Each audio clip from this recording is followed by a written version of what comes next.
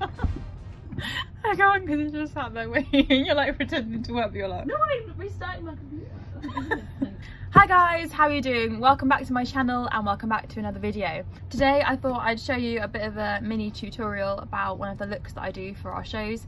Tonight we're doing a 70s show and I really like it because we can go really full out with our makeup and use multicolour. So this is my only multicolour look that I have for any of my shows, and yeah, I thought I'd just do a little tutorial to show you how I do it. So I'm probably going to put you on a bit of a time lapse now and I'll try and explain as I go what I'm doing. Hope you enjoy it. Okay, so before we start, I just thought I'd show you the organised carnage on my desk, and this is what I'll be using. So what I did was started off with a lime green colour from my Juvia's Place palette, and just started from the corners and worked my way into the centre because we're going to be doing a lot of layering with these colours. And then I grabbed a darker shade of green and just started going over the centre of my eyelid, working out to the outside. And I sincerely hope you appreciate all of my makeup faces that I'm making. So attractive, but we all have them. Next I'm working from the outside in with like a sea blue kind of colour to complement the green that I've just done on the centre and really blend that in.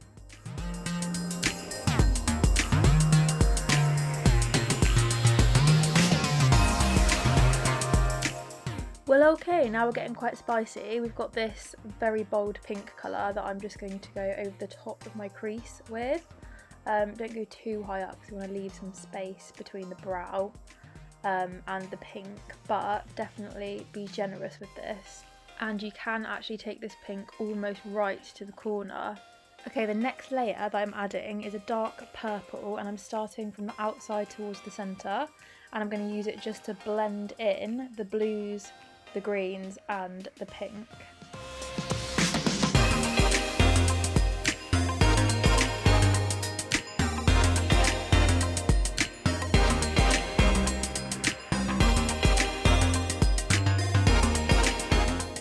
Next up, I'm going to grab this gorgeous kind of translucent purple colour that I've got from my Morphe palette, and I'm just going to start from the corner of my eye and work my way out, just blending in the pink and the green.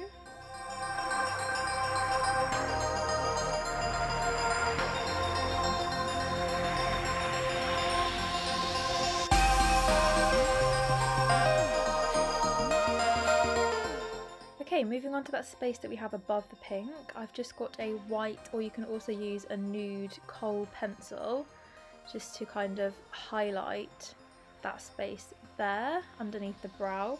And it does not have to be too neat, and you don't have to fill in every gap because we are going to blend for our lives, which I'm doing now with a glitter white, or again translucent eyeshadow, and just use that to kind of blend everything together.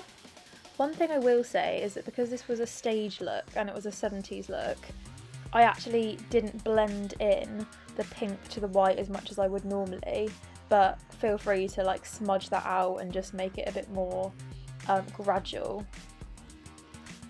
Okay, so I've just prepped my eyebrows by giving them a little brush, and then I'm going to go ahead and do some quite bold brows using this little flat tipped brush that I have. Right, so eyes are now done, removing that tape that I've used as a guideline, and now I'm going to start on my base. I have already prepped and primed my skin, so I am just going to go ahead now and grab my foundation, which I always like to use a yellow shaded foundation for stage work, just because I think it picks up the light really well. But if you are using this as a more natural look, then obviously just use your normal foundation shade.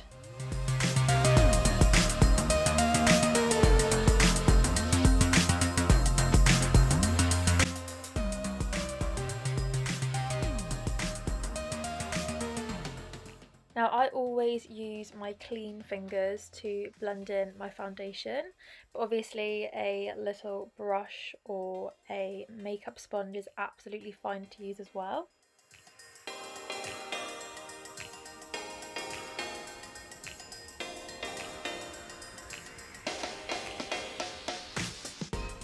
Now I did actually skip filming me putting my setting powder, bronzer and blush on just for the sake of time for this video, because I just used my normal stage bronzer, which is a darker brown for my skin than I would usually have, and then I also used like a cherry coloured blush and a Juvia's Place white highlighter.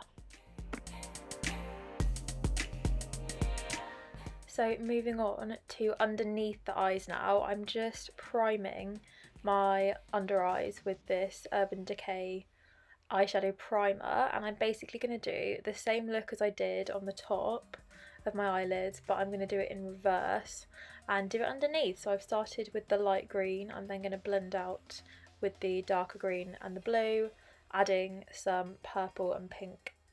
You'll also notice that I have actually put on my stage lashes, and I have done a thin layer of black eyeliner on the top as well with a little flick, and that is what I will use to join up the pink and purple on the outside, just as a guideline of where to stop.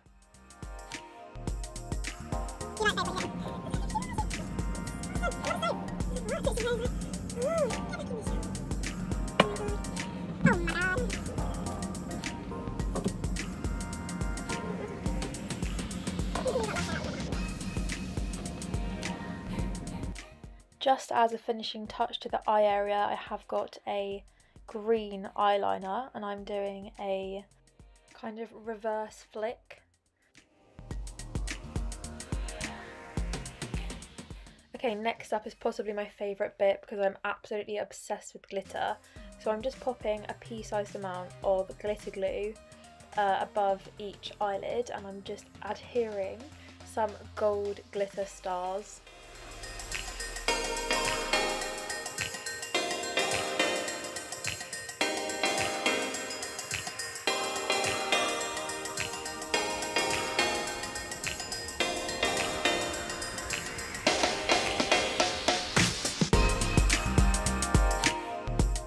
And just time for our finishing touches now. I have got some black mascara. I'm just going to do a thin layer along each bottom lash line. And then I'm going to line my lips with a nude lip liner and follow that on with a nude lipstick. And you can actually go as bold as you like with this lip colour, because after all we are going all out for this look, but I just used a coffee coloured nude.